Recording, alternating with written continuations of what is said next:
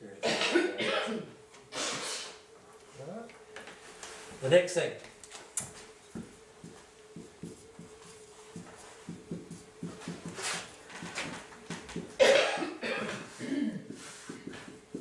Pray for divine truth. I just want to define pray. I'm not talking about sort of kneeling down, hands up, talking to God. I'm not talking about that. Right? What I'm talking about is having a desire in your heart for God's truth to enter you. As soon as you have a desire, that is a prayer. So right at the moment, if you have a desire to harm somebody, that's a prayer too. It's not going to be answered by God, of course, but it is still a prayer. God still feels you longing for that. So whenever you long for anything, that is a prayer to God. If you long for a friend of yours getting healed in some way, that's a prayer to God. If you have an emotion directed at God, that is automatically a prayer to God. Does that make sense? Yeah, but what is a prayer that the like chants and prayers? What category or effect do they have in relation to that? None whatsoever. So in other words, if you say the rosary 350 times, it doesn't matter a thing. Unless you have an emotion while you're doing it. Yeah, so it's the emotion, not the... It's the emotion, it's not the action, it's not the repetition, it's the emotion you feel while you're doing it. That's the prayer. So is this why when you go to church, even though I'm not religious about church, you have a certain feeling? Yep. Because there are people who are there who are open emotionally to connecting to God, and so that resonates with your openness emotionally to connect with God, and so you'll feel that. So it's actually, you'd actually be feeling a residue or a semblance of divine love in that area. Yeah, in almost every religious format, whether Muslim, Buddhist, Christian, all religious formats, there are people within those formats that are all connecting to God in a feeling way. And every one of those people are receiving divine love. Right? They just don't know in many cases how to replicate that. They don't realise that it's not based on their belief structure that they're feeling divine love. It's actually based on their passion and their desire for God that they're feeling it. And once we understand that, we can replicate that, we can do that and build that desire within ourselves. Yeah. So we don't need words, we don't even really need thoughts per se. No. But if they help us, it doesn't matter. Exactly. Yep. Yeah. So use them as tools to connect with the emotion. Let yourself feel the emotion towards God. And it's the emotion the emotion is transmitted. You know, a lot of people say that things can't travel faster than the speed of light, but your emotion travels instantly across the universe. It's actually your emotion that transcends space and time. Do you understand what I mean by that? I can prove it, because the instant you feel an emotion for God and a longing for God's love, and if it's pure, you will start receiving God's love at that same instant. Now, where is God? He's outside of the universe he created. Right? He's bigger than the universe he created, so he's further away than the furthest star, and yet the instant you feel for God is the instant you get a feeling from God. So that means your emotions are the only thing, this is the soul part of you. The soul part of you can transcend time and space. And it's happening all the time. We're just not aware of it in many cases. So from a purely physics point of view, it's your emotion is the thing that can change all of these things around you, even time and space. So when you have a longing in your soul to experience God's love will instantly begin flowing to you. If it's a pure desire and you're not resistive, it will instantly start flowing into you. And so therefore, wherever God is, and God can be, like God is bigger than the universe, and the universe is an appendage, I suppose you could say, of God. It's not God itself. God is an entity that created the universe. So therefore God is bigger than the universe, and you could almost say conceptually outside of the universe in a way, but managing the universe through all of his energies or all of her energies, and yet you can communicate with that personal being just by having a longing. Just by that longing. Does it have any physical effect, like the whole religion of the Shakers? the evangelists in America with their speaking in tongues. Is that actually created by the effect it has on you, or is that just a self-imposed effect of your intellect? It's different in different situations, but God's love as it enters you certainly has an instant emotional effect on you. You'll be overwhelmed with emotion as you're receiving God's love. Every single time you receive it. Because every single time you receive it, your soul's getting pushed out and expanded even further. Your capacity to experience emotion grows and grows and grows. When that happens, other abilities come to you. So when you receive more and more divine love, what happens is other abilities will eventually come to you. When God, through grace, decides to give them. So like in the first century, 50 days after my death, they experienced lots and lots of feelings and emotions during the period of my death to the 50 days afterwards, with me reappearing with them as well and so forth. And so what happened was there were 120 people who were connecting with God's love so much that all of a sudden they started being able to speak different languages. And they were assisted through that process by spirits and everyone else who God was assisting to actually help the message spread in a much more rapid way. Does God have a sound? No, God's silent. So if you hear sounds, it's once again your physical manifestations of it. Yeah, what happens is when God communicates with you via emotion. But every emotion has encoded in it pictures, thoughts and sounds. So you can think of it, who of you know much about transmission of television pictures and radio pictures and so forth, yeah? Well, you know that there's basically a carrier signal, if you like, and then a modulated signal which actually carries all the information. And you could picture, you could think of what God is sending to you as modulated emotion. And the modulations in this emotion cause sounds and pictures and thoughts to appear inside of you. Does that make sense? Yeah. And it's the same way that a TV receives its signal in a way, and turns it into a picture and sounds. So if you're open all the time, you'll get whatever you're perceiving will be there all the time. That's right. And the closer you are to God in terms of your emotional condition, the more accurate the modulated signal will be, unmodulated if you like, or expanded. Yeah. Is it true that you talk about God being out there, but isn't it also true that actually God is inside us, and that what we see as the universe out there is actually a projection of everything that's actually, like the whole universe is within us when we go into darkness or the nothing, that's where the universe actually is, and this is just a physical manifestation of what's actually within our own. The belief you're stating is actually a sixth-year spirit belief. It's a belief that many spirits on the natural love path finish up believing. The truth is actually that God is not inside of you. God is actually an entity that exists and existed before you even existed. And God also has the ability to be inside, or part of God has the ability to be inside of you, but only when you ask for it. So many people feel that we were all born with God inside of us. The truth is actually quite different to that. If we were born with God inside of us, God would have already broken one of our own laws, and that is the law of free will. But is that what people talk about when they talk about realising God? You know, that people have a point in their lives when they realise they don't know God, but then they suddenly realise God. All realisation of God is due to them beginning to receive divine love. In other words, there's a feeling in their soul where they begin longing for God, and all of a sudden at that moment the communication, you could say, begins between God and themselves. And as God's love starts entering them, they actually realise that there is this entity outside of themselves that existed that they weren't experiencing before, but they are now experiencing. So a lot of the New Age beliefs nowadays actually prevent you from having divine love enter your soul.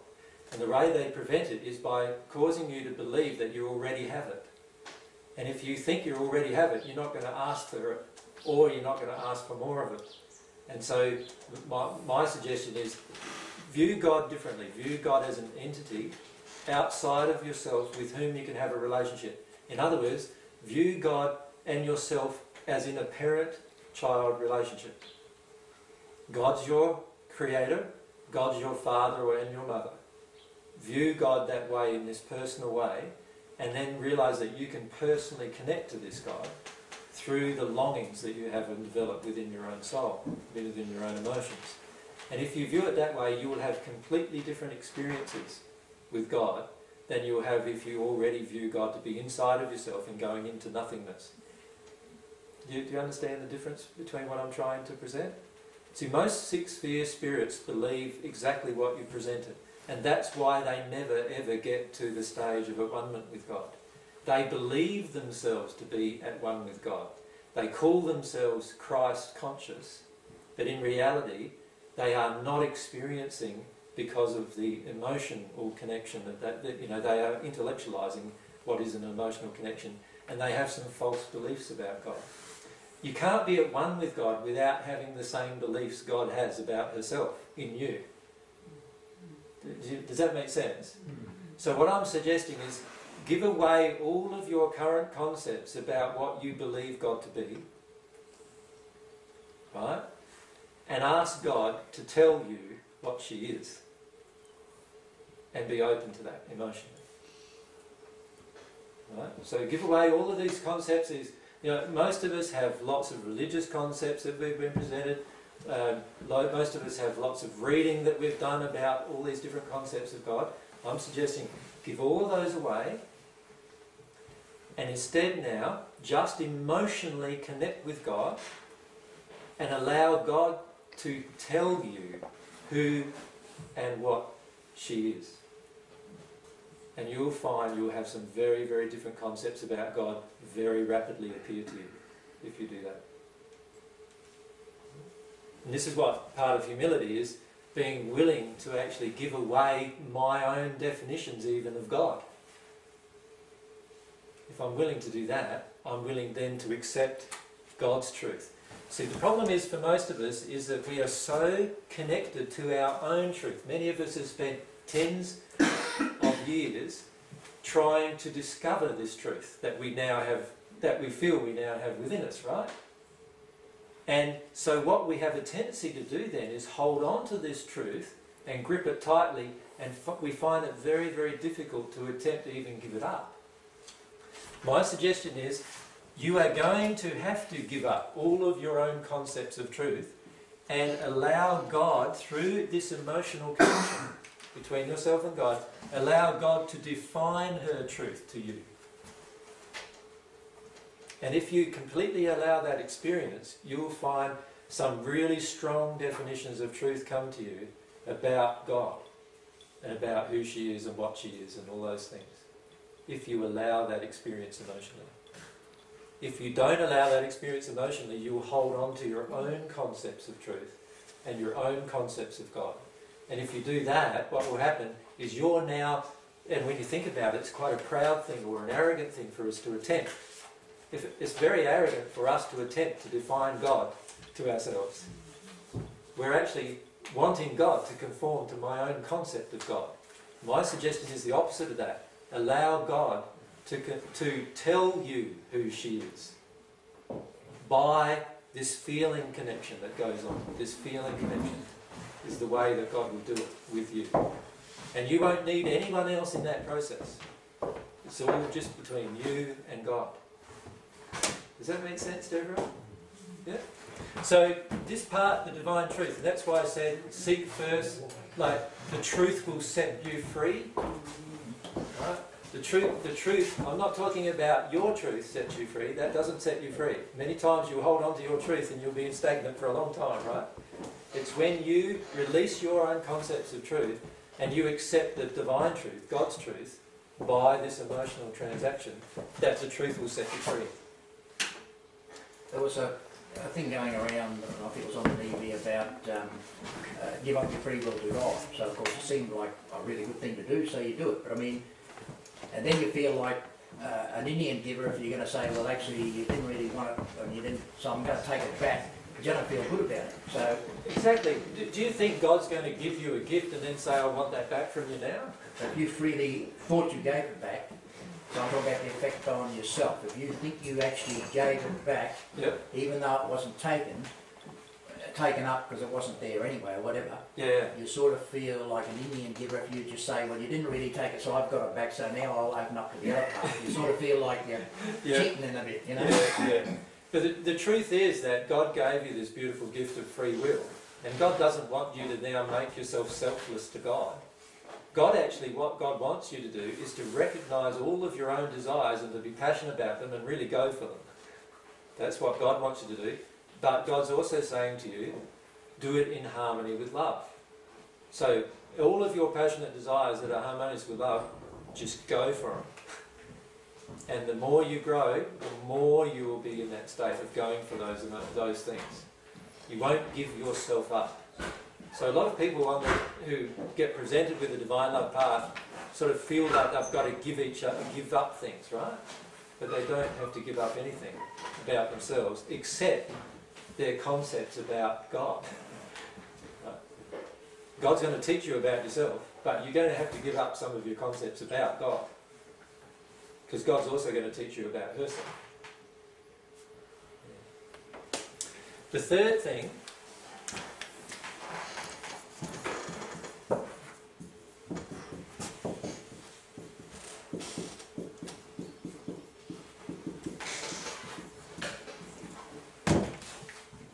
same principle with prayer. Here I'm not talking about sitting down and saying the words. Words mean nothing in the end. Right? What matters is if there's an emotional content attached to these words. That's what means something. And you think about it with all your transactions with other people. When does it mean something, really? It means when you can feel something between the two of you, isn't it? That's when that's when it really starts happening between you and someone else. When you can feel a transaction, whatever that is, between the two of you. It's the same with you and God. So long for, with your heart, divine love, God's love to enter you. When you do that, when you do these two things, what will happen is God's love will enter you and start exposing your own emotional condition to yourself. Right? So when God's love enters you, you'll go through an emotional process where you feel overwhelmed. Let yourself be overwhelmed. Right? A lot of us don't. What we do is I'm getting overwhelmed now, shut this down, this is too powerful, shut this down. Well, yes, every time you experience divine love, it will be overpowering. Because God has infinite amount of love and you've got a limited amount, right? So as you're receiving more, it's going to expand you. So let yourself be overwhelmed, let yourself be overpowered. I did this with my kids, restricted them. Yep. And 2 weeks ago found that it was very difficult for my daughter to, she went through a really hard time while we were there, and I think I'm learning some emotions out here. Yeah. That's good. And there's kind of guilt and want for her to be able to release. Yeah. So what is there that I can do from an example? As a parent, you can do lots. What you need to do is actually feel the emotions within you of shame or guilt about when you've harmed your child. There is another law that we talked about last night, which was the law of repentance and mercy. And in the way God's love works, and this is part of God's love, one of the laws involved in God's love, is that when we've damaged other people, and we allow ourselves then to recognise the truth of that, and then we go through a process of remorse about that, feeling sorry about that, and we direct that remorse to God, God actually reaches in and helps us pull out of us, and pulls out of us, in fact, the emotion that created the thing that we're remorseful about. So you're shutting down your daughter in such a way that caused her to feel what she's feeling. If you can allow yourself to feel the remorse you feel about that, and just allow yourself to see how much it's affected her life and how much it's affected your relationship and how much it's damaged, probably her relationships as well. And if you can allow yourself to see that and feel about that and connect to that, then while you're releasing that emotion of that towards God, God can reach in and pull out the causal reason why you did it. And that's what's called grace. You've heard of that term, grace? That's what grace really is, God's mercy. As soon as that causal emotion is out of you, what happens to her is she automatically feels a change in you. Do you follow me? Automatically. Remember, your soul instantly communicates to everyone around, whether they're aware of it or not. Your soul will automatically transmit a different feeling to her, and she will then feel enabled to deal with some emotions that she's currently shutting down because of that causal emotion inside of you. You follow me? Yep. So if you allow that process to occur, then what happens is it will automatically change her as well. And there's been, last night there was some ladies there, weren't there, who described how they'd actually worked through some causal emotion, and all of a sudden their 4 children just changed toward them. Right? And that is something that happens. So that's something we could do with the counsellors or the people with the road, for instance. Exactly. The same goes with our causal emotion. We change the causal emotion about how we're feeling about all of that, which will all be related to childhood events or whatever. What will happen automatically is the people around us will adjust to suit us. Now, can I give you another illustration? Like, this is some of the power of the soul that we have unrealised within us, right? I was driving along towards... There's a few things I needed to get done at home, right? One of them is that I've got these 2 eco tents they're called getting built at home, but I've got no way to build them, and I'm not a builder. And also, I haven't got any time to build them because I'm out travelling all the time doing this kind of thing. And also, we were travelling to, myself and my son were travelling to another location to do a talk like this with about 100 people there. And while we were going there, I needed to pick up some CDs from one place, I needed to drop off some plans to another person, and I needed to wash my car. That was the things that I wanted to do as I was driving. And all I did was have that thought. And it was all attached to feelings. I just wanted it to go as smoothly as possible as the feeling.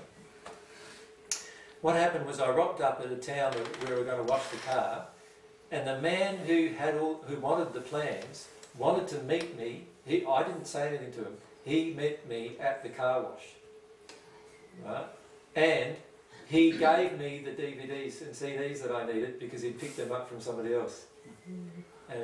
And also, he happened to be the same guy who decided to offer all of his time for 2 weeks to build my eco-tents. So he's a builder, and he had 2 weeks off work, and he said, I'll build your tents for you. Right? And that all just happened in one interaction. Just from longings of the soul. So I can do this within seconds. Yeah, yeah. The key with a lot of our emotion is obviously because we've locked down a lot of stuff, it's not often seconds that we can actually feel the emotion. But seconds after we've felt the emotion, things will change. Yep, that always happens. Thank you. And sometimes it's a few days later or something like that. I've had another thing where I had some soulmate emotions to work through, and my soulmate didn't want to... we met up, spent some time together, and then she didn't want to spend any more time with me. And so I was really, there were feelings of rejection and lots of other emotions came up, right? So what I did was, for a period of nearly 9 weeks, it was about 8 weeks, I cried for nearly 5 hours a day for 8 weeks. It took me that long to get through all of the causal emotions about it. When I felt the last one leave me, 3 days later she called me and she wanted to catch up again. So I didn't talk about it with her and force her to catch up with me or anything like that. Just dealing with the emotions within me caused that different attraction. From what you said earlier, AJ, by us dealing with our own emotions that have probably come from our parents, we're going to help our own children? Automatically, yes. Yeah, so what happens is that there are some laws involved with parent-child relationships. One of them is, if the parent releases an emotion that they have within themselves, the child, if they have a similar emotion or damage from that emotion, automatically goes through a process of release without them even sometimes being consciously aware of it. And so you'll actually have even adult children changing towards you as a result of you dealing with the emotion that you feel about the issue. Yeah. Do you have a perfect relationship with your family? I mean, knowing what you know and all the different realms. Well, let me describe what's happened over the last 12 years with my family. All right? 12 years ago, I left a religion that was really quite sort of, could be described as an abusive sort of a religion, whether it comes to emotion. And my whole family was in that religion. Right? Now, what happened was, I left that religion and the entire family did not speak with me anymore. And even my own children stopped speaking with me because of the religious viewpoints that they had. So I went through a process where I was totally alone. Even all my friends stopped speaking with me as well. So 12 years ago, I was by myself in a very emotional state with none of my friends and none of my family. My friends and my family all considered me to have died. Your friends were also in this religion? They were all in their religion. All of my friends were in the religion too. It was Jehovah's Witness faith. Yeah. And what happened then is I started working through my emotions about that. The first set of emotions I started working through were about my sons not speaking with me. And that took me 1.5 years to work through those emotions. And I didn't do this, by the way, with God's help. So that's why it took so long. I just did it. I knew that I had to deal with my emotions. And I was a bit upset with God at this point, right, in my life. And so I didn't deal with that emotion, but I dealt with the emotions about my sons. And what happened was, within 1.5 years after those events, they came to live with me. They decided to come to live with me. Right? Then the next set of emotions that came up were some emotions about my mother. Right? And that, again, I didn't do it with God's help. I just had to do it by my own, the law of compensation, right? And that's what I did, was I plugged away with that. And what happened is my mum changed towards me over that time, and she began speaking with me. Then I had some emotions to deal with about my brother.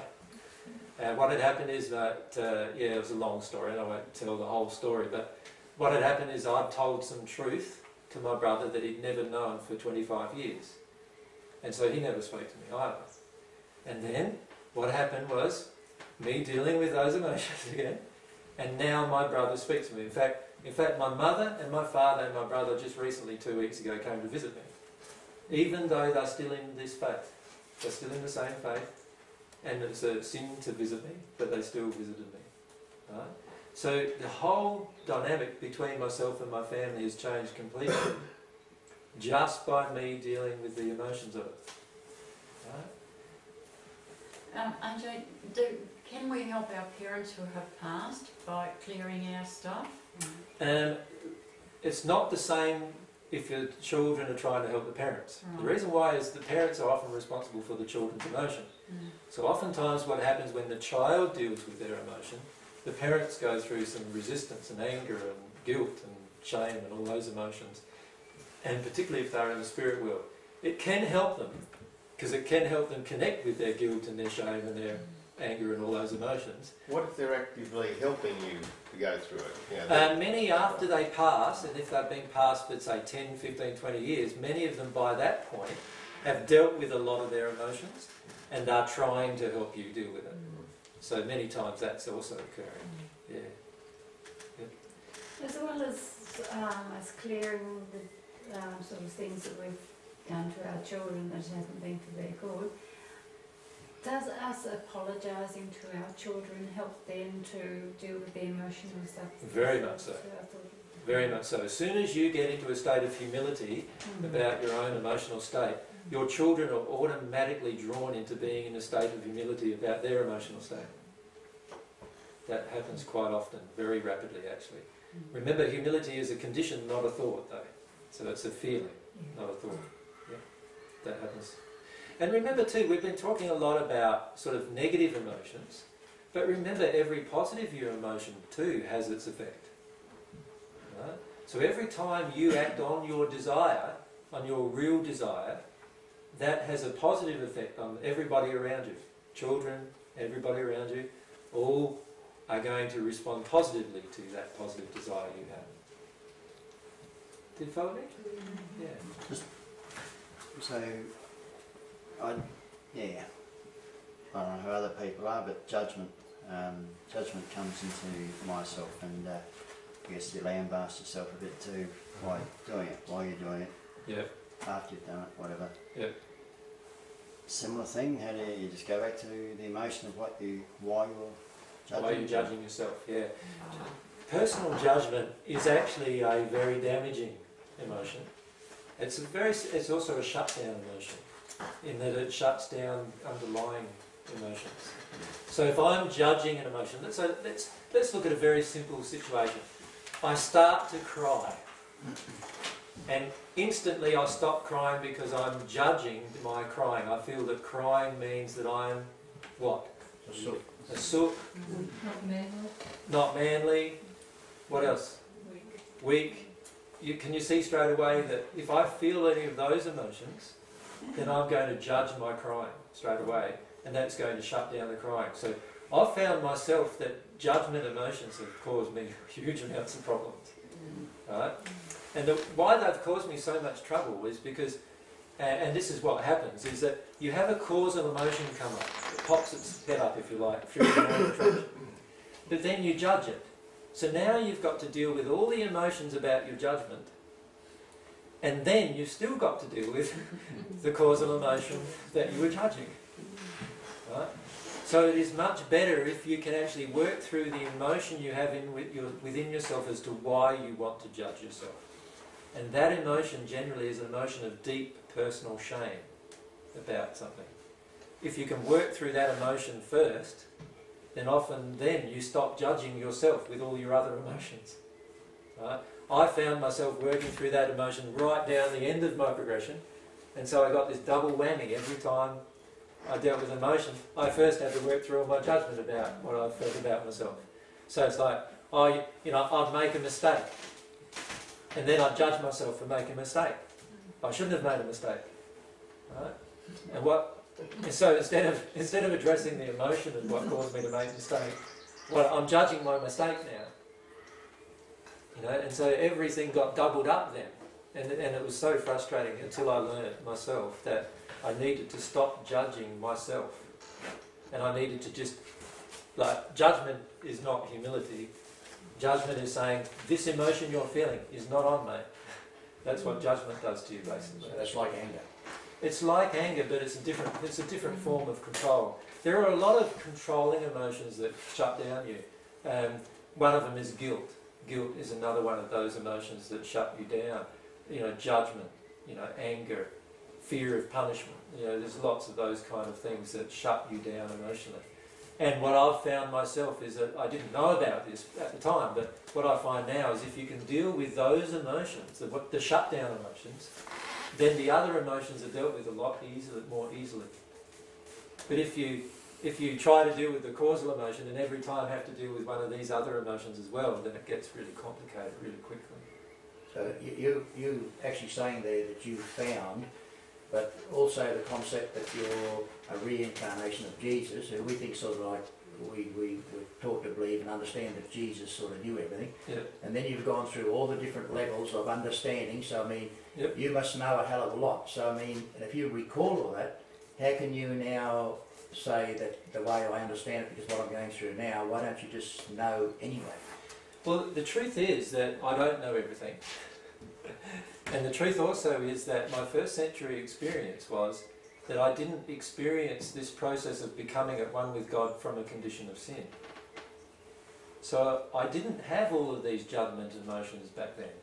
I didn't have any anger with myself or anger with others back then.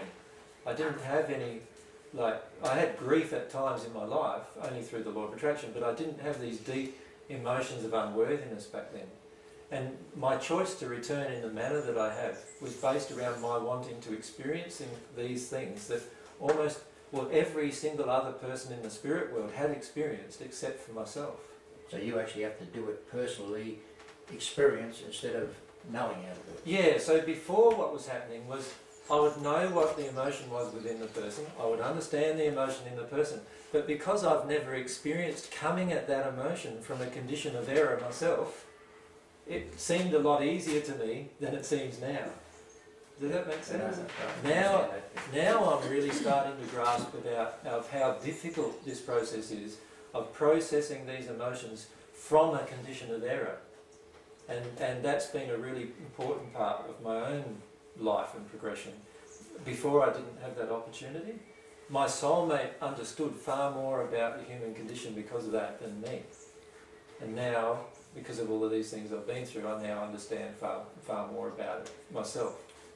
So, yeah, it's a process for me of actually learning things that I didn't experience myself before.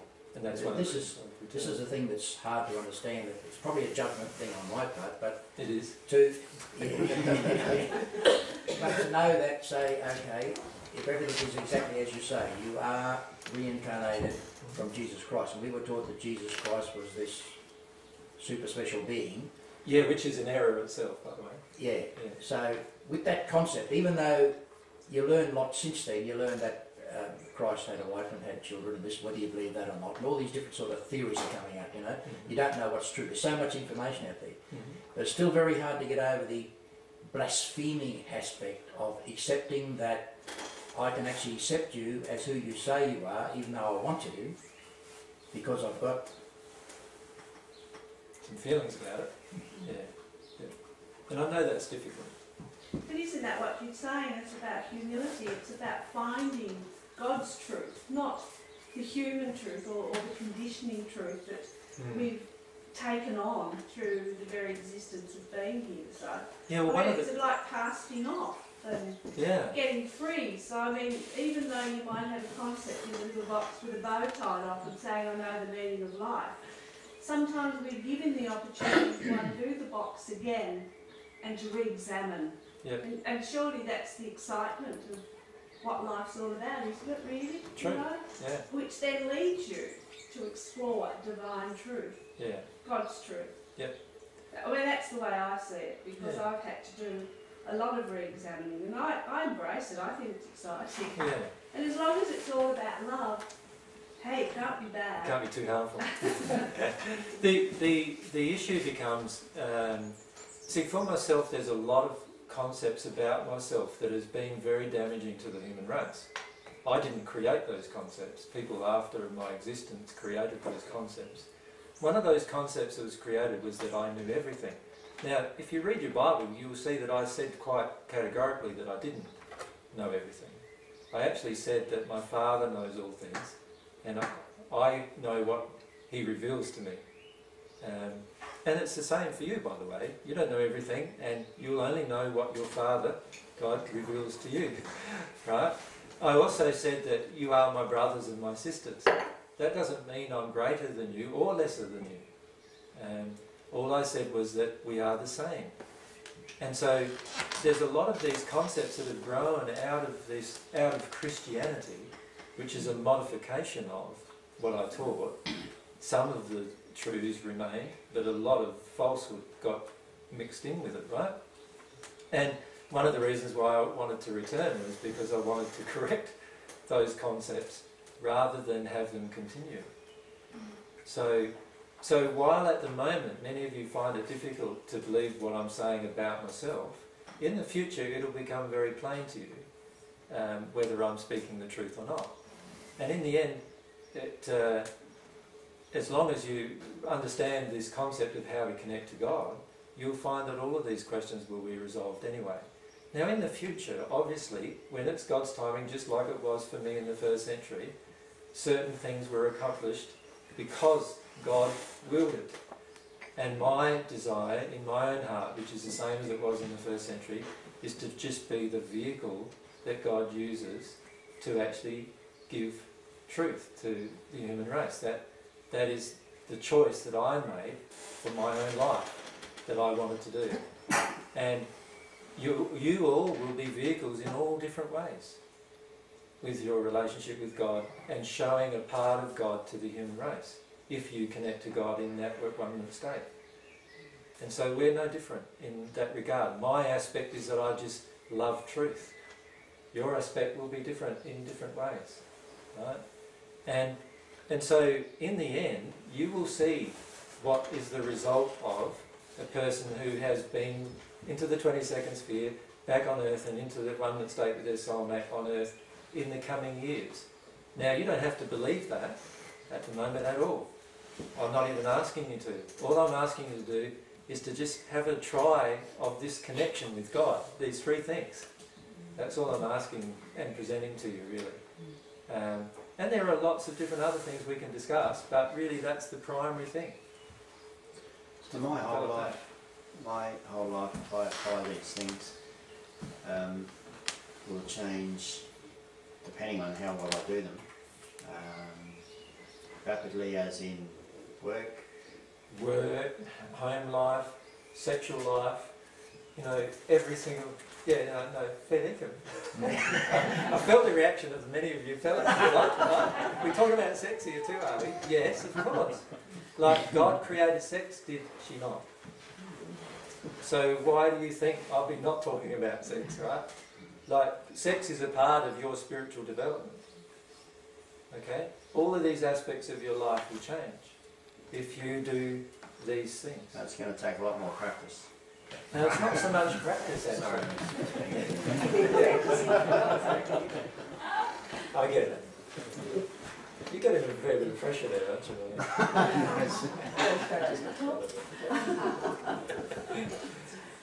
You know, the funny thing is she'll want more practice.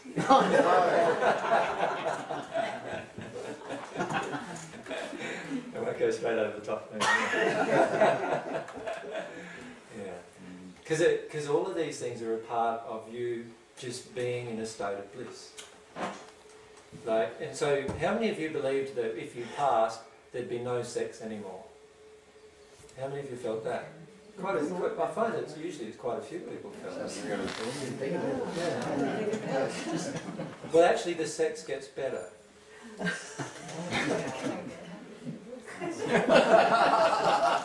would have to get better.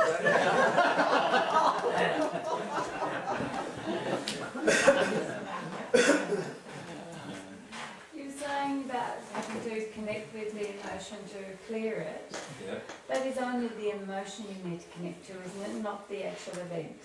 Well, Is that right? usually you will finish up remembering the events that created those emotions. But often it will be after you've connected to the emotion.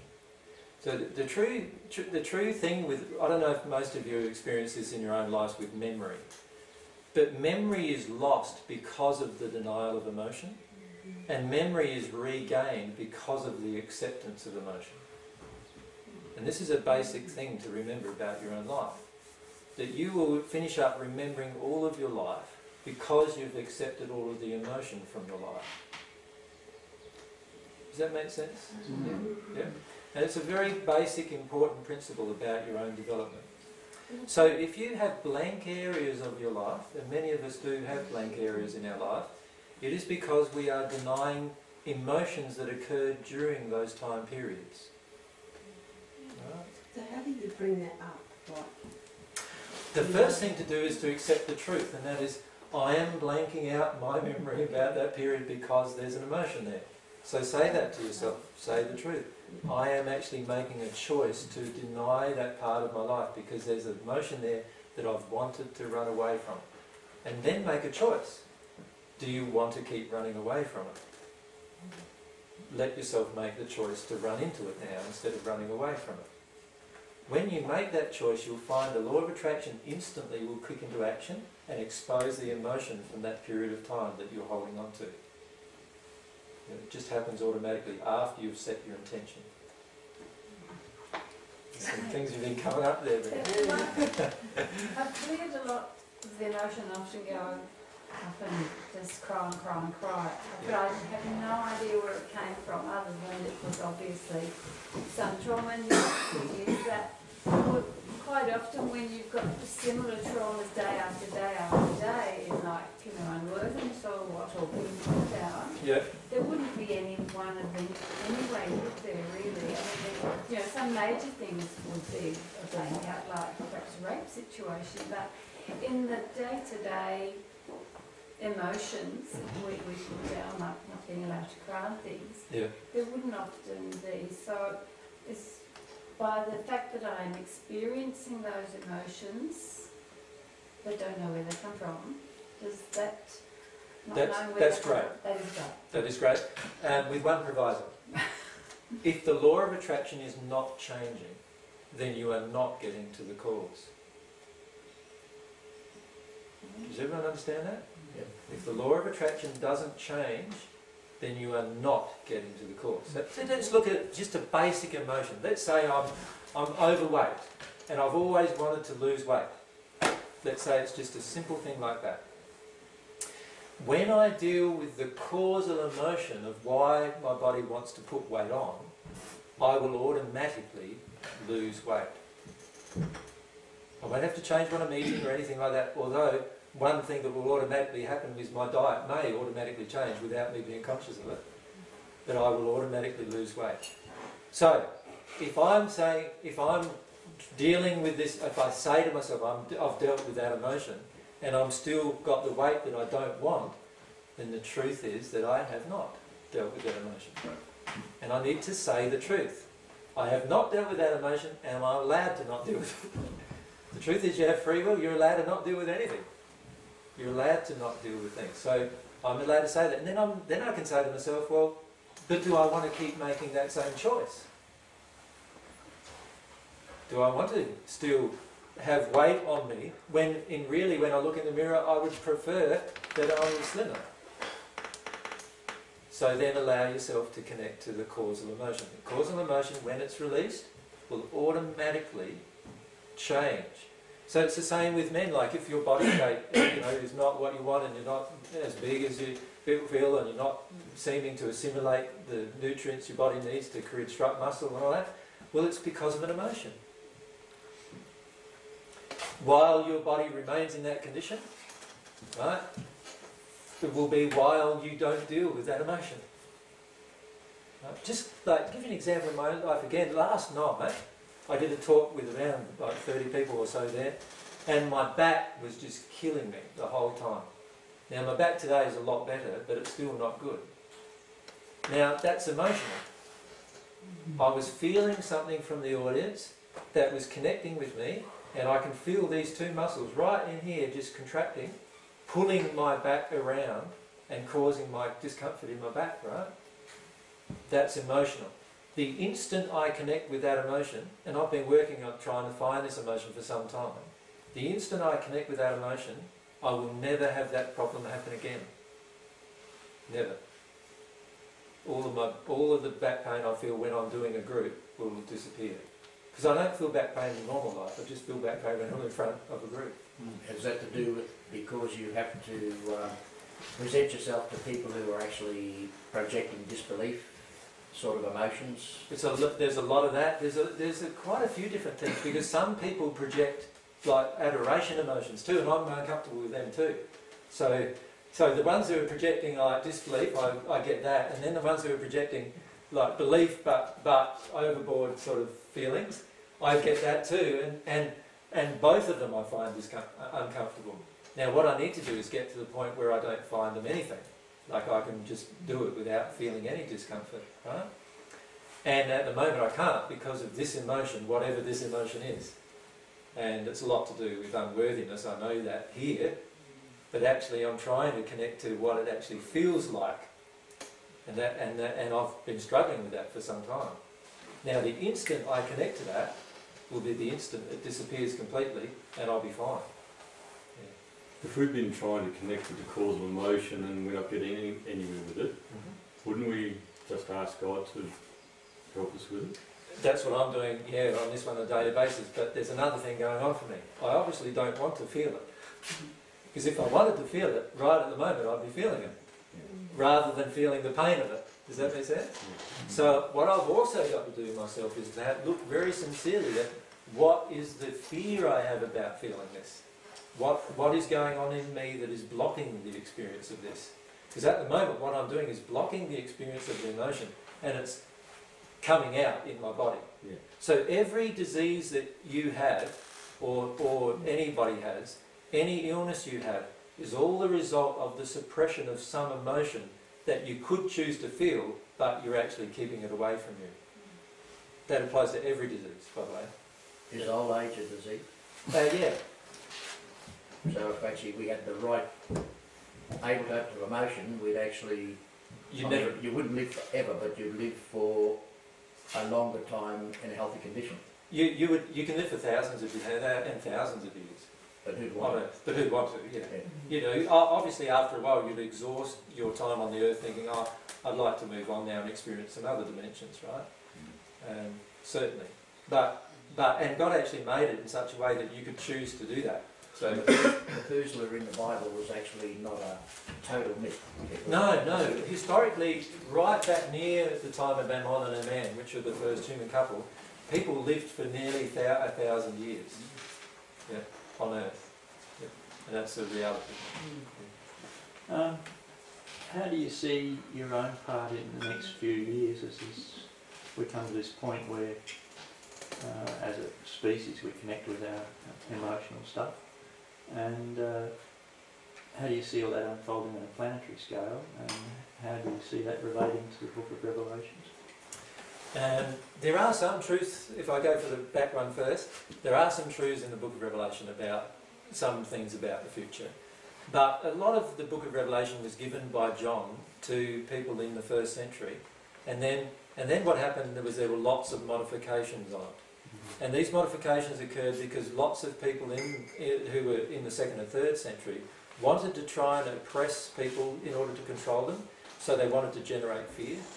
And so a lot of the Book of Revelation does have a lot of things in it that are very much fear-based and created by the minds of people on Earth who were scribing and copying the book itself. That all being said, the future events obviously there'll be rapid changes on Earth, and a lot of these predictions about Earth changes and all those kind of things will all occur. Now, my feelings about my own role about that is that all I need to do is just keep doing what is my passion. And my passion is to teach the divine truth to people, as many people as I can, who have a seeking heart in themselves. And then as they live that, they will change other people, and as they live that, they will change other people. And my feelings is that within a few years, my role is going to be just having some fun.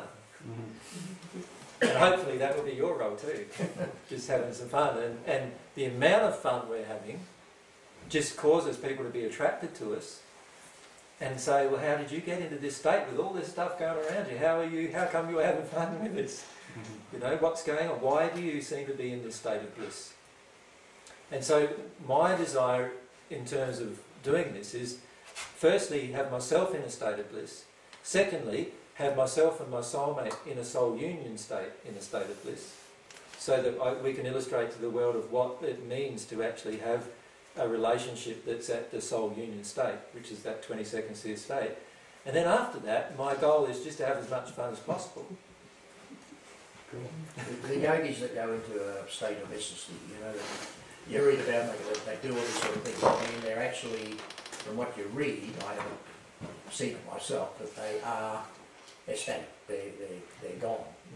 Is that because they have this divine connection, love connection with God, or is it because of a mind state? There's a couple of things going on actually for them. One is that, if I can just illustrate it, and so here's the yogi on Earth, right? With their soul, spirit body, material body. And I draw that just to remind you what you really are. Right? So here's their soul. That's the real them. Most spiritual people on spiritual paths in the Eastern way of progressing are on the natural love path. So they're progressing towards the 6th sphere. What they're doing there is a spirit in the spirit world. Once this person gets beyond a certain part in their progression morally, there's a spirit in the spirit world who is already in the 6th sphere. So it's the 6th sphere spirit. And what they do is they project all of their emotions through the mediumistic connection into the person. And the person experiences their emotions like they're their own. Right? Yep. So many sixth-sphere spirits feel this state of void bliss. They'll often call it nirvana, or it's a void bliss. It's where bliss with a lack of desire, if you could call it. Bliss with no desire in many cases.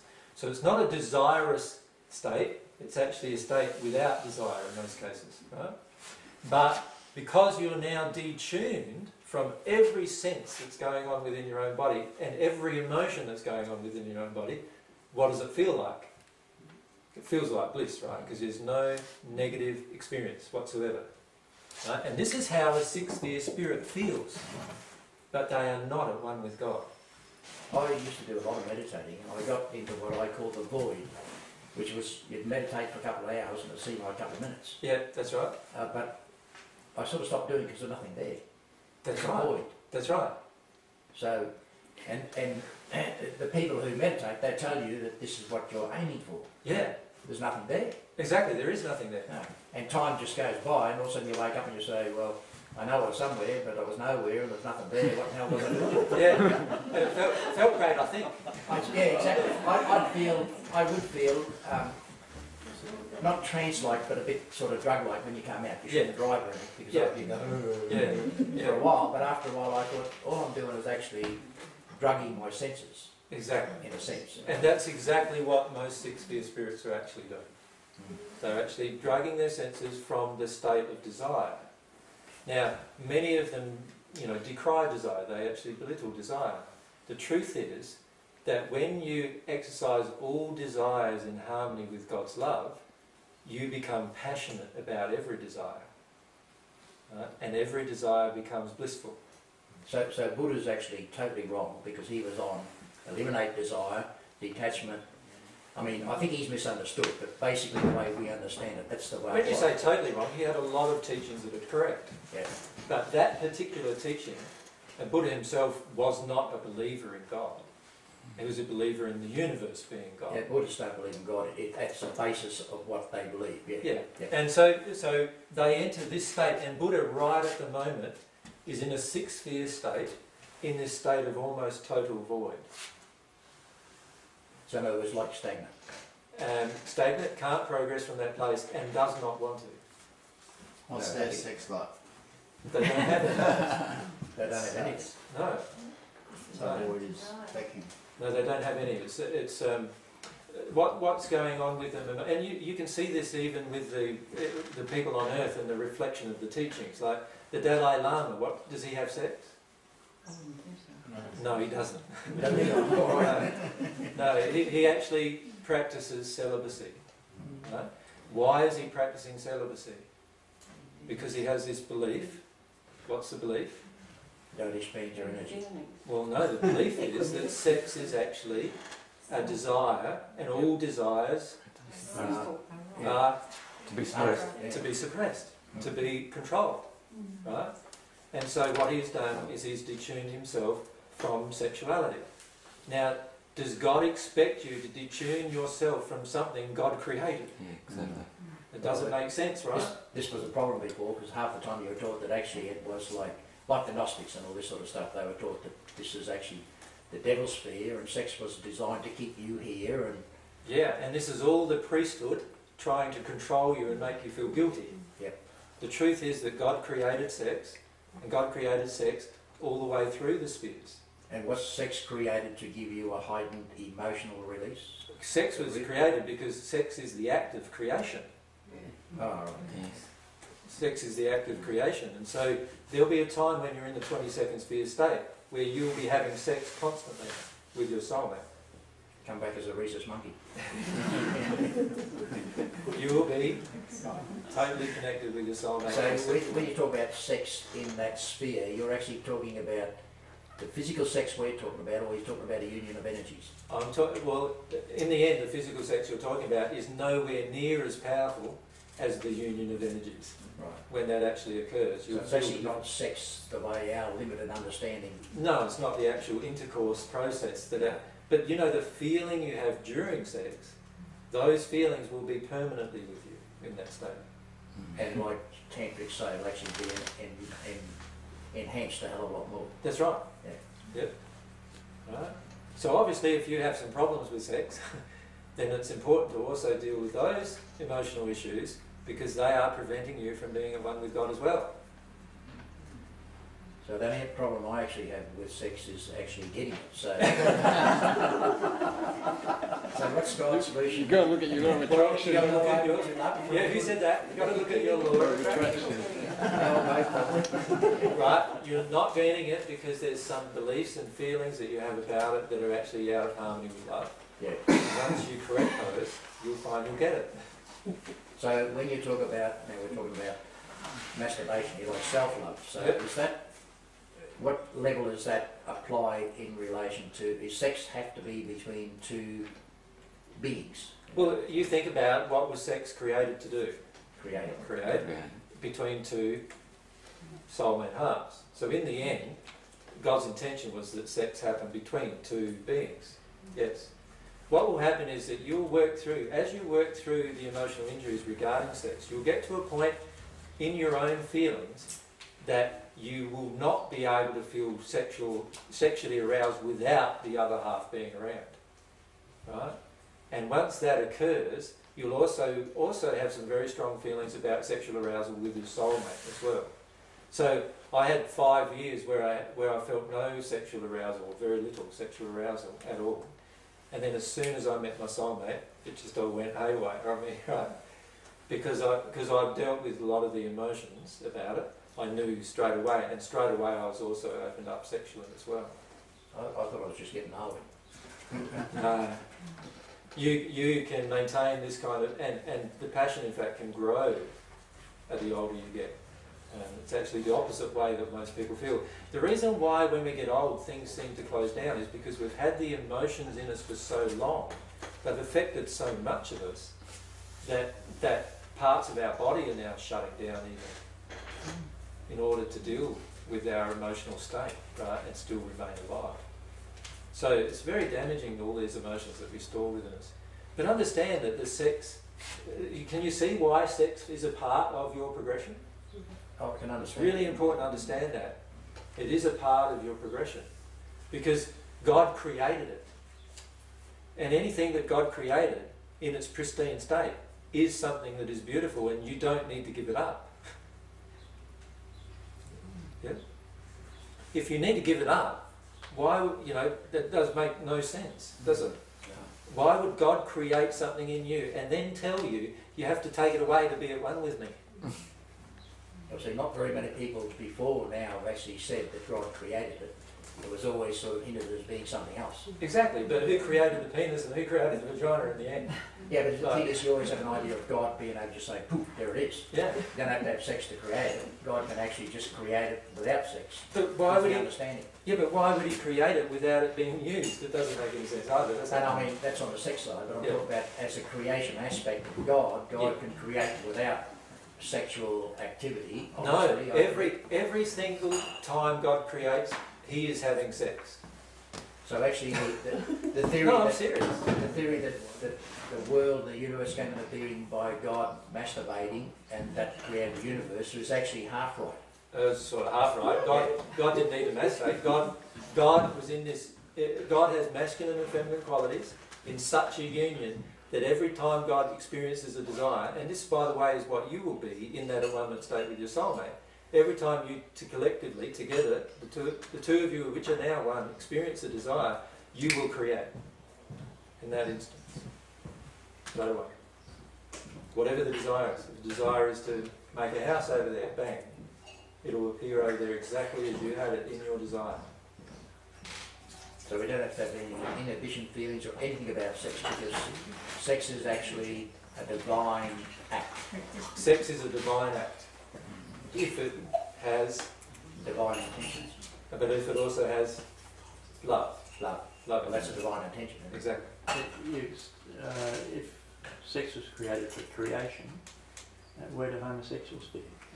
They still have sex. Yeah. Like sex, remember, is an energetic transaction. The truth But is that about an abuse? homosexuals and heterosexuals is that on the earth form in the body, while they might not be able to create a child, they in the spirit world they constantly create through the sex act. right? So if we look at what's happening from a mathematical point of view, many of you, some of you are mathematicians, I think, here, aren't there? There might be one or two. But, you've all heard about standard deviation, statistics, and all those kind of things? Well, back to the school time, All right. Let's imagine for a moment that this axis along here is the sexuality of the soul in its union state. So let's call this end really, really male, and let's call this end dominantly female. Alright? Now in between there, due to just statistics, there'll be certain ones that fall between the 90 percentile range. And these ones in here will be a soul, which has two halves, and when they split, they will split into a masculine and feminine side. So they'll split into a male, female dominant portion of the soul, which of course will attract a female body for this one, right? And a male body for this one. And there will be an attraction between each other. Agreed? Yep. And so you could say sexual attraction is not really sexual attraction, it's really soul attraction between the two halves of the soul. Follow me? Now, when this dominantly male soul has feminine characteristics still, but it's a dominantly male soul, splits, it will split in such a way that the two halves of the soul will be dominantly male, but they will still have an attraction for each other. And this is also why some male homosexuals are feministic. Yeah, are not. that's right. Vice versa. Vice versa. Yep. Because there is a mixture of masculine and feminine qualities, but they are together as the complete soul, more masculine than the average complete soul. There's no creation in either of those, either ends. When you say creation, there's only no creation when they have the sex act on earth. Right? But there is creation in many other aspects of their life on earth and in the spirit world. So the dominantly male soul that's in, say, the sixth sphere, Yep. would be having sex, and they would be creating because it's that energy level where they can do that. It's to do with the energy transfer, remember? The Yep. feelings, the emotions that are transferred between the two that do the creation. So if God was like a perfect creator, how did he not actually have a 100% ratio of a male-female? Is there a design purpose? Yeah, Just everything God creates has extremes right through the whole range, to an infinite degree. Yep. So there is actually an infinite degree of sexuality in the complete soul, not just what I've drawn here. And the infinite degree has yet to be experienced even, right, in either direction. And that's how God creates everything. There is an infinite variety of all of God's creatures. There is an infinite variety of all of God's natural creations, like plants and trees and so forth. There is an infinite variety of all of these things. God is an infinite being and creates infinite variety. And so there is also an infinite variety of all the different types of souls when it comes to gender. so if you're heterosexual and you're sort of like homophobic, as they call it, Yep, you've got an it's emotional actually, you actually got to actually understand that it's just the way their soul is, their soul personality design sort of thing. It's not that. There's something going on in your childhood that has caused you to have an emotional injury towards that particular sexual union. Yeah. And the key is to allow yourself to actually connect with that injury. And it might be an injury of shame about something that happened, something that, with regard to how your parents treated you or how your father felt about homosexuals and you want your father's approval. It can be really quite small like that. I've had situations within myself where I've been allergic to an animal because my father hated it. And as soon as I dealt with my father, with my relationship with my father, my allergy to the animal disappeared completely. Right? So understand that almost every single thing that we feel within us was created somewhere in our childhood, and we just need to release it. in the end, if you're in a state of love, you will love everyone, no matter what their sexuality, whatever they choose. There are plenty of people today on earth who are heterosexual but choose a homosexual experience. And later on they'll work out why. Most of it's because they were injured in some way when they were children. So there are many so-called lesbians today who are together, but in reality they're heterosexual. But they're lesbian on earth because of the injuries they're unwilling to deal with. But that being said, there are many people in a heterosexual relationship that really are homosexual. Right? But actually, when it comes down to it, if they actually have a love for each other, there's actually nothing wrong with it, is it? Exactly. Exactly. And if they act in harmony with love of themselves, they will be humble and deal with their emotions, and eventually they'll find the truth about their own sexuality. Yeah. And I've talked to many spirits who lived like 70, 80 years here on earth, passed over. They passed over in the spirit world, been there 5, 10 years. They've come to have a chat, and in our discussion worked out that they were homosexual and not heterosexual. Yeah. And they lived their whole life as a heterosexual couple with somebody. Can I go back to something you said earlier? Sure. With your suppressed emotions, do specific suppressed emotions always manifest in the same disease? Yeah, many times. Yep. Yeah, that's the case.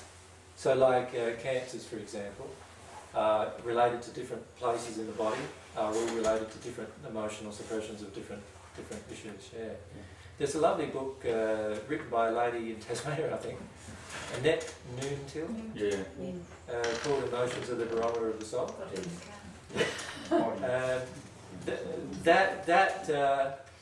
That book can help you a lot, identify some of the relationships, but there are more complex relationships that are listed in the book. But that is a general book. That would be channel information that she got, obviously. Yeah, it was channeled, by a natural love spirit who was channeling some information about that. And as you said on the DVD, the channeling is actually deliberate. It's actually planned and deliberate for a reason. Yeah, to help people come to this conclusion that my emotions create everything. Yep. Yeah, and it's very important to understand that all of disease, all of these things are all created by an emotion within. So I was talking last night to a lady who had breast cancer. And I asked her which breast she had cancer in. I think she said she had breast cancer in her right breast. And there is actually left side of your body has to do generally with female, and right side of your body has to do with male. And that's actually a fact, obviously. Yeah, generally that's the fact. When a person has breast cancer in the right side, it means that they are over-nurturing men in their life. And they're doing it because they have some deep feelings of guilt and shame that motivate themselves to keep giving, keep giving, keep giving. They can't even help themselves to stop keeping on giving. Right? All they need to do is to work through that emotion, and the cancer will begin to heal. So giving in the sense, though, is not a love giving. It's a giving because I need something in return. Yeah. And that was what causes disease. So every disease, even things like Alzheimer's and dementia and all those kind of things that happen to the body, are all the results of different emotions within the soul being suppressed. Now, the emotions that are suppressed, are they that cause disease? Are they actually suppressed in the organs then? Because what happens then if someone says has a hysterectomy? Is it the same for releasing the emotions, or? Yeah, let's look at it. Here's our soul. Our bodies are actually inside of our soul. Right? So let's say if I draw a female in this case, sorry about that, girls. Just draw her with a dress, so she's female. And you could say her physical body is overlaid her spirit body, right? I think that's good. She's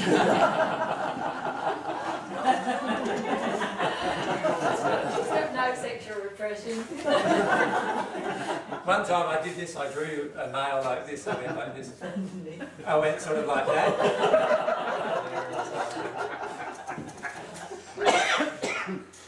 Right, so remember we've got sort of our spirit body and our material body, they're basically overlaid each other, right?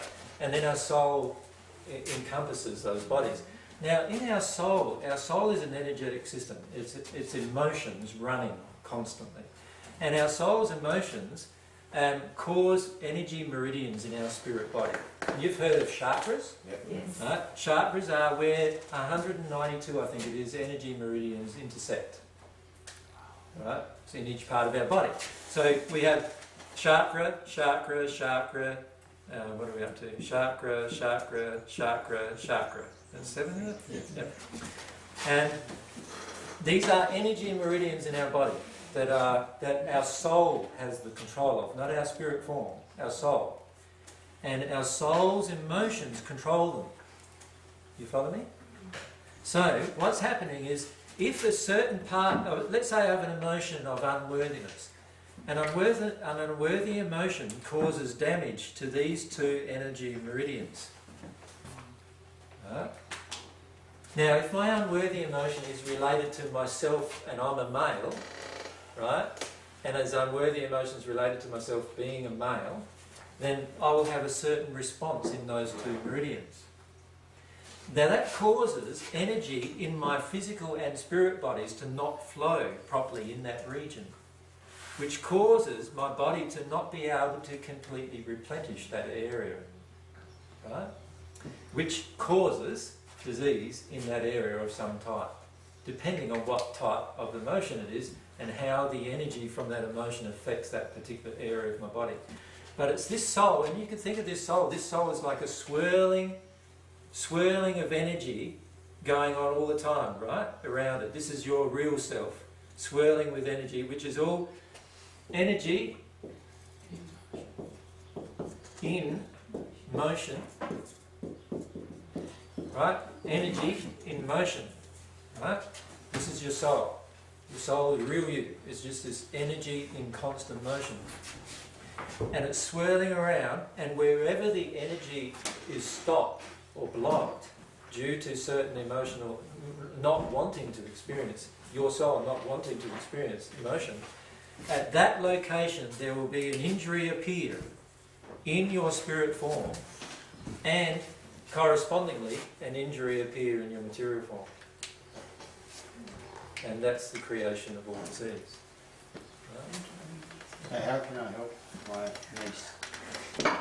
She has some kind of cancer in the Down the brain, back. in the brain. So it's a tumour in the brain. Yep. And I can't tell you at the moment the exact emotion without actually feeling her, and I'm not connecting with her at the moment to actually feel her. But there is obviously an emotion that's affecting this area of her body to create a tumour. Now this area here, the throat area, is about truth, and this area here is usually about spirit connection, right?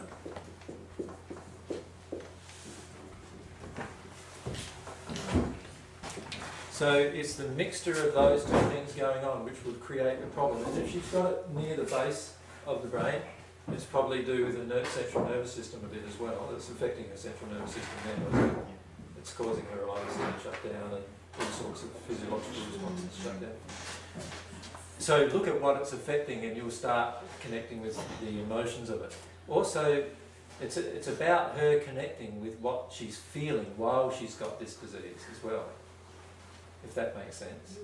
So every disease creates a feeling of its own, usually within you, and if you can connect with that feeling, you will often find the source. Now, all of them are due to different emotions of some kind, but I can't tell you in her case what the specific emotion is without probably being with her for a little bit, and then I'll be able to tell. Usually I can connect to a person, but I'm struggling to connect to her. Does that mean she's due to move on? No, I feel it more means that she's quite resistive to having an external emotional connection with somebody she doesn't know. So quite often I can connect with people and feel them if they don't have that resistance to an external emotional connection. That's why sometimes it's only when I'm sitting with them that I can feel what's actually going on, because they let me then. They see me and then let me connect. Yeah. I really don't want to go, but I've got to get up the 6-lane highway. I've got a low suspension ute. I know we're stuck on a rock when somebody else comes through. We're going to finish very shortly, actually. Yeah, and I'm busting to go to the loo, which is a physical thing. So it's been great having your company, mate. Yeah, thank you very much. Yep. Okay. Been my pleasure. Yeah, and mine. Bye, everybody. So the key is to actually help her connect with what's going on with those emotions that cause that. Usually things to do with the brain are a lot about things you don't want to remember. And shutting down in this area here in the throat region, which is also impacts in the back there, is to do with an intention of not speaking truth, not speaking your emotional truth. So how did she go speaking her truth emotionally? Did she tell people just overly nice all the time. Yeah, she really shut down with telling her emotional truth.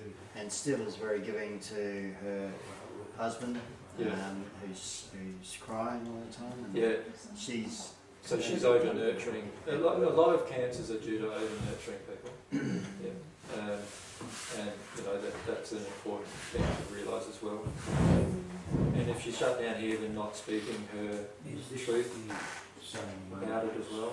So it's really important to allow, like, that she recognises those things now. I don't know whether she's willing to. I get the feeling that she's possibly not willing to, which will mean that she will probably pass as a result of that. So, it's just a matter of how much willing the person is. So it's nothing we can do. There is plenty you can do, because her willingness to speak her truth was very much created by your own unwillingness to hear the truth when she was young. Do you follow me? So deal with your own unwillingness to hear the truth.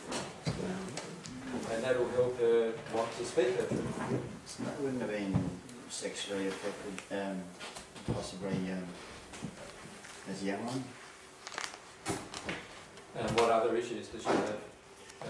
This is my nephew's wife, so I'm not sure. Usually if I sit down with a person, again, I can feel what it is. It's hard to talk about a person without them letting me connect to them.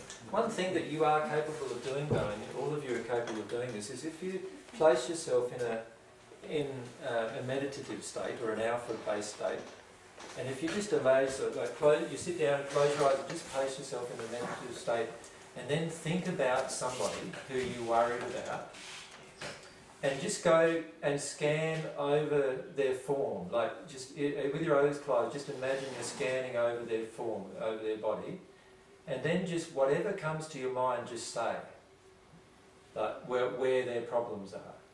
And you'll find that in many cases you'll be quite accurate with that if you really tune in. Because actually every one of us is capable of feeling the problems in another person. Right?